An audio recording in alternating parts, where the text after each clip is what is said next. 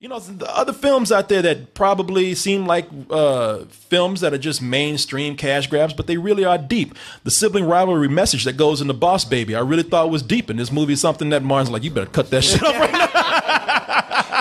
Martin want to look at me like that right now. I was like, all right, Martin, I'm sorry. I'll change it.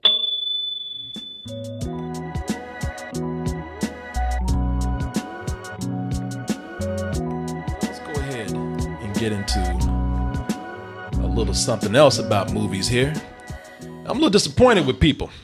You know, people out there that call themselves critics, that call themselves journalists, and yet I think y'all a little short-sighted out there. I'll get into the article that I saw in a little bit, but whatever's said about 2017, I completely understand. I get it. It has not been an easy summer at all. We have literally seen Pirates of the Caribbean literally jump the shark. You know, at this point. But we expected that. But we expected that. One of the things I did not give this movie credit for the unexpected. We got Transformers who freed the slaves with Lincoln and hung out with Frederick Douglass. So, you know, it has been a hard summer. And we're at the last part of it where it was very hard. I mean, we're at this part of the summer where we got punched to the face a few times. It didn't help that we just recently saw The Dark Tower. And that, somebody felt that one hard. They just, ooh, shit, cut that shit off. It hurts. And it doesn't help that a week earlier we had to deal with those goddamn emojis. We have gotten a 2-hit punch to the face these last couple of weeks. And I understand because it brought the box office down. By this time last year, 2016, the box office was up 10%. And now it's dropped. And it doesn't help that we've had to watch all these shitty movies. People are like, man, I am hurting too much right now. And here's the thing that happened. Now that we have this thing that has occurred, people are saying, oh, they're using these words like, Hollywood is fizzling now. Oh, they can't come back from this. And my favorite words that I keep hearing, and some people say, hey, look, they have a point. Franchise fatigue. Sure. These franchises have got, that finally, if Hollywood can't learn, the audience is going to teach you with their pocketbooks. Nobody's going to pay all these high-priced tickets to go see some franchise bullshit because y'all just want to make a quick buck. And that is the thing that I've read today. And somebody even sent this to me. Excuse me. It's in the Daily Wire. And it's going on about how franchises are bringing everything down. Nobody wants to go see these movies. Everything I just said. And the article that I have here, the title of it is, let's see here. Let me read. There it is. Hollywood is in no shape to bounce back from box office bust. And near the end of it, again, understanding their frustration, they're saying that they're baffled. Because they say that they're baffled that no one will come out and just speak the simple truth. Movies are just not good anymore. And this should have been apparent as soon as the once lucrative home video market began its collapse. And they say that the more out of touch Hollywood becomes, the worse its product becomes. And there's little chance to change any of that. And with what they're saying, I get it. But I think you're looking at the last few weeks of a very bad summer, the second half of it. Yeah. And y'all are not looking at the big picture. Why you have a point that, I mean, it is true. There are things like, there are movies out there that are getting, they're getting great reviews to okay reviews. And they're not doing as expected. Cars 3. I mean, not everybody loved this movie, but it didn't get really terrible reviews. But people are saying, that's fine. I can take that or leave that shit. I don't care. But the one that everybody's talking about, you might be surprised to hear this, Spider-Man Homecoming. Yeah. People are saying, with this movie having made, I believe, worldwide, $671 million, they're like, well, shit, ain't $1 billion yet, so fuck it, you know? It underperformed. Yeah. Peter Parker, you fucking up. You know what people are saying. They say that it is not so much a disappointment in that we just expected you to do better, boy. Yeah. You know, that's all. But let's not have this say that this is a bad year. because some people are reading that and they're saying, yeah, man, this really has been a suck-ass year for movies. And while I understand what you're saying, too, because, believe me, I'm hurting. I'm hurting real bad from some of the injuries I had to take this summer. That Baywatch. That Baywatch hurt me bad. I'm still recovering from that Baywatch. You know, I don't understand why that hurt you so bad. I don't because either. it's a really fucking shitty movie, man. You have your Martin. You have your movies that you really hate, and people like we don't get it, like Boss Baby. People like And Spider-Man 2. Yeah, Spider-Man 2. You know, you got your movies that but you have your movies. We can't live in this year. No, we cannot. We're gonna dig deep, Martin. We're digging deep, brother. Because you have your movie. Spider-Man 2 is shitty. You have a history of movies that you don't like, and people like, okay, we don't get why you hate him, Martin, but all right, move the fuck on. You're crazy. But you know, okay, so you hate Baywatch. Move the fuck on. You're crazy. No, because we are in this year. I'm bringing up new shit. Baywatch is a really. I'm sorry, Martin. Baywatch, and the thing is, it's one of those. I would say, all right, I would be quiet, but the majority of people out there have said. This is critics and audience alike. They said this is one of the worst movies this year. It is really one of those movies where they didn't even understand why this film exists, except that they had the name Baywatch, and that's it. The other one that I think everybody can agree on and say, like right here, some people be like, well, I don't get why you're so upset about it, but, you know, I'm hurting by these attempted universes too. The Mummy, that Mummy beat the fuck out of me, man. That Mummy whooped my ass. I'm still hurting. You survived worse. From the Mummy. I have. Getting punched in the face still hurts. Yeah, exactly, Martin. You know, I still got internal bleeding going on from that shit. Mummy raped me. It was a movie that was bad. There's been a lot of bad attempts at creating new franchises, universes. A lot of these remakes, these acquired properties from a long time ago. Everybody's trying to do something, and I get it. When they fuck up, they fuck up. But you know, we have to go and we have to start paying attention to the things that did happen that were really great this year, not this summer, but this year. Because if you really take 2017 as a whole, the things that people are criticizing this year for, pointing the fingers at franchises, it's the franchises that took the biggest risk. Because the franchises, if you take a risk with a franchise and established property, you got the most to lose. True. In 2017, let me just give you a quick reminder and a quick rundown. I want you guys to come in on this. We're going to do a roundtable, but let me refresh y'all since y'all are you have such short-term memory. One of the biggest risks this year, and also being one of the biggest films, a risk that really paid off, and is the 6th highest grossing movie this year, Logan, man. Oh, yeah. Logan is probably the biggest risk that they've taken with a film because they took a superhero franchise and turned it into something that ain't nobody paying to see, which is a dark Western. Mm-hmm. And they took all the mutants out. Ain't nobody flying around. Ain't nobody shooting lasers out the toes and shit. You know, this is really a nihilistic film where it is, and it's a dark, depressing film.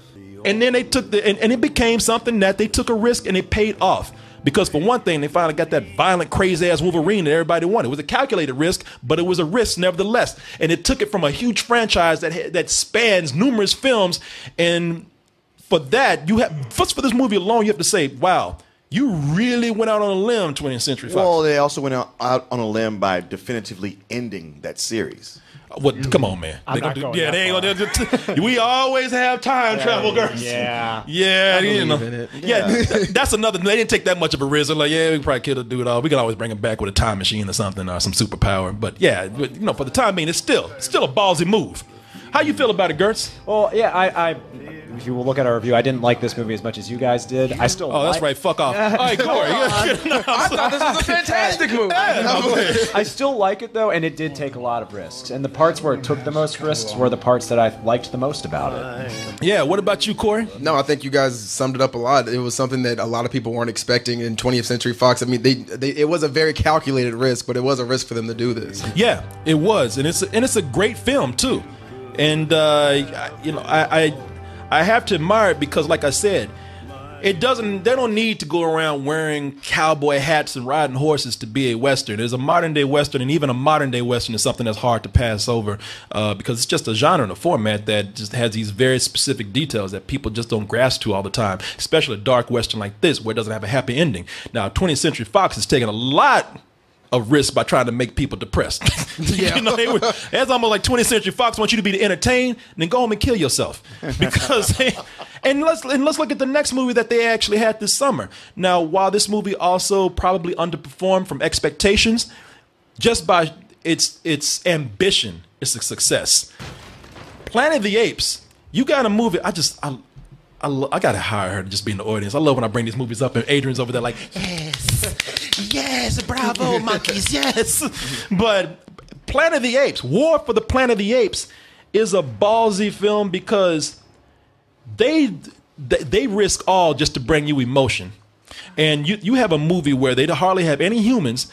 They are not speaking they're hardly speaking at all, which means that a lot of the movies either do sign language, which a lot of people don't know, or they put up subtitles at the time of the year where people, man, look, I'm off. It's summertime. I don't go to movies to go to work. I ain't reading this shit. I read in school. Yeah, exactly. You might as well just throw a fucking book up on the screen. I come here to be entertained and escape. But nevertheless, they did take a risk with this. It's a success despite in spite of itself, because the movie with what they tried to do here, where it's a lot of CG characters over humans, you make the humans the bad people, and most of them don't speak at all. That is a risk, a huge risk, and the special effects in this film cost a shitload of money. Yeah, one of the big things that they're banking on is when this actually comes out on home release, because they're saying everybody already owns these first two, which were in theaters, big blockbusters. They probably already own those Blu-rays. They're gonna buy them when they get home too. Oh yeah. I didn't even think about that. That makes perfect sense right there.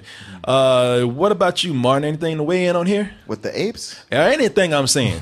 Well, I mean, basically on anything you're saying, this whole article, I've grown to hate these think pieces.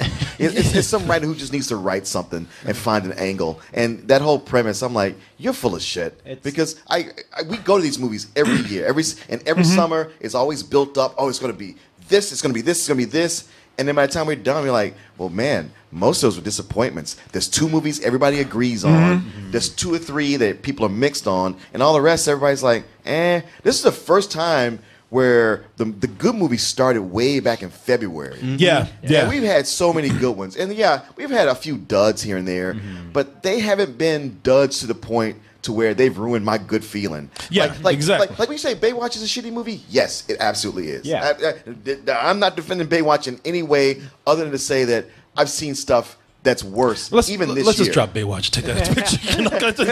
I can hear his blood boiling right now. But what I'm saying is, overall, the batting average for this year has been better than the last few years I can remember. Yeah. Very true. And let's take some movies that did not underperform. Logan didn't. Maybe Apes did, but there are some movies where they say, okay, this shit, and I even read this in a few articles, including I think the one I just saw here, superheroes. People are getting tired of that shit. People are finally beginning to see through it all. The formula is wearing on them. Tell that shit to Wonder Woman. Wonder Woman, I believe, is the #2 highest grossing film in the country. You know, this movie was important to a lot of women. This is the first time that we've seen women turn out in this number to go see a franchise superhero movie, thus being a franchise that went out on a limb to take another risk. All these movies are doing something that, these huge films are doing something that no one else is really doing and being successful at it to a certain length. It's weird how you can make so much money when you make a good movie. Right. This is one of those ones where word of mouth really helped it too. Because it had the smallest opening, I think, of any of the DC Cinematic Universe movies, but it went on to make the most money domestically. It had the most legs. Yeah. For sure. Y'all gonna slap the shit out of me for this, but I'll even go as far as to say that something that was not successful really, and it was mixed critically, but I will admire this movie for actually trying to do something. Alien Covenant, man. I would say that movie went in and at least tried to bring some smart science fiction somewhere in there.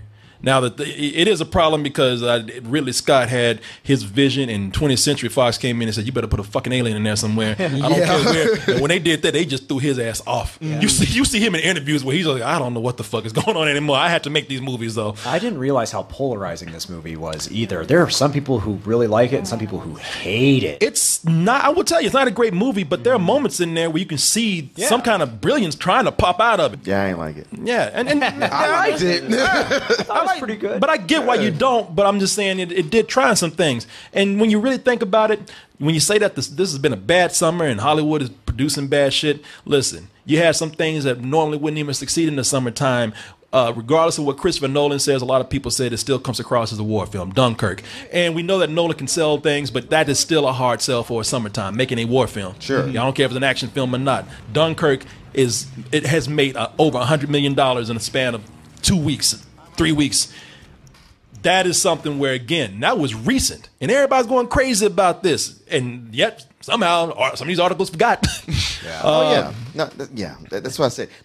They're told to write from an angle, and they just try to find it and ignore all the facts that don't support the premise. Mm-hmm. Think about the original properties that people said, man, you throw that shit out there in the middle of summer, these franchises are going to tear that shit up.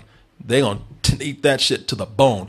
One movie stood out. It was a critical success, and also it's about to hit $100 million, and audiences love it.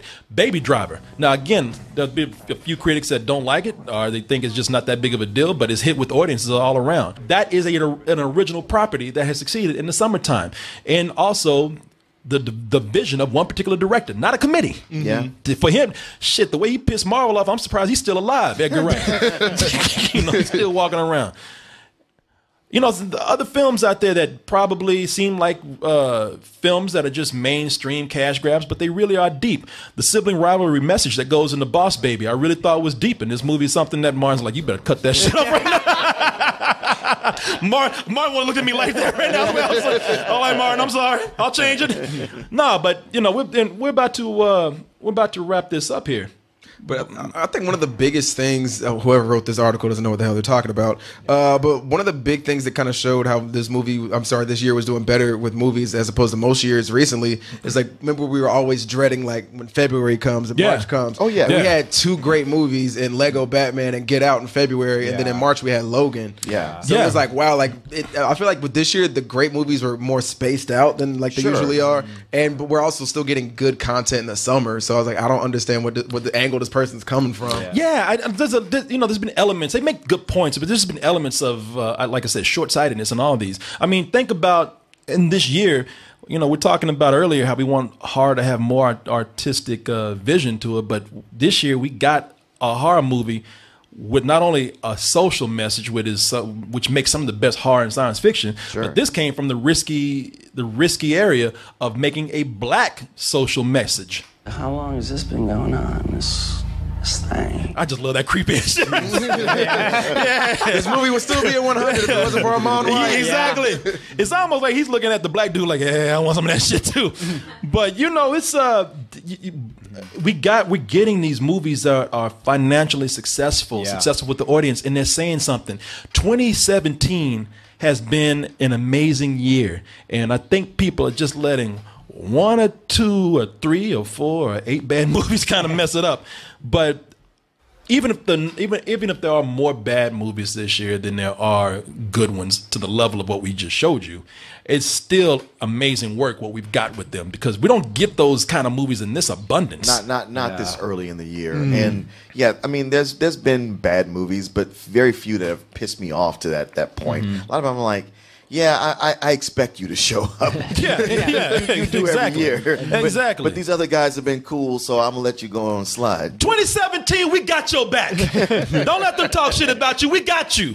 This article is a think piece without the thinking. Just in case, because I'm always going to say nobody's listening, and most people don't, except that one person we said, oh, they ain't listening.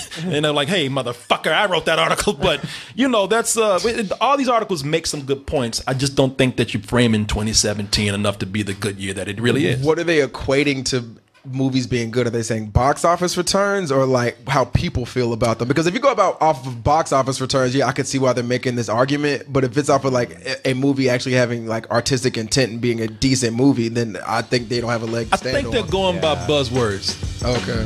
Franchise fatigue. Hollywood tired. You know, all that kind of stuff. So yeah, don't 20 Cent, don't listen to this motherfucker, man. Got you.